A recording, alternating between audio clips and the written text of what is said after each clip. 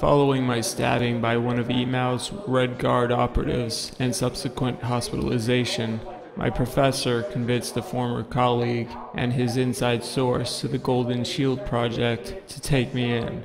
In the face of proof of email's Red Guard, the defensive tactics of the Golden Shield Project were no longer enough, and so the Golden Spear Project was formed to start addressing the email threat offensively. The most talented people in the Golden Shield Project were brought over.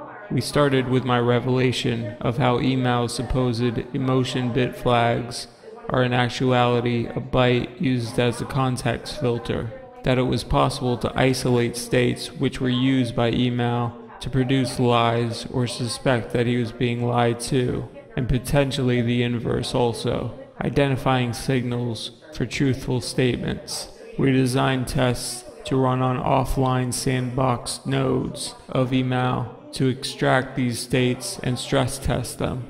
Within the first month of forming the Golden Spear Project, we had confirmed 3 lie production states of high confidence and 4 of medium confidence, 2 truth production states of high confidence and 8 of medium confidence, 6 lie suspicion states of medium confidence, 3 truth suspicion states of medium confidence. Unfortunately, the added layer of uncertainty in trying to ascertain email's judgment has resulted in no definitively confirmed suspicion states. But what we had already was an immensely powerful tool, allowing us to, in real time, identify the reality behind the text.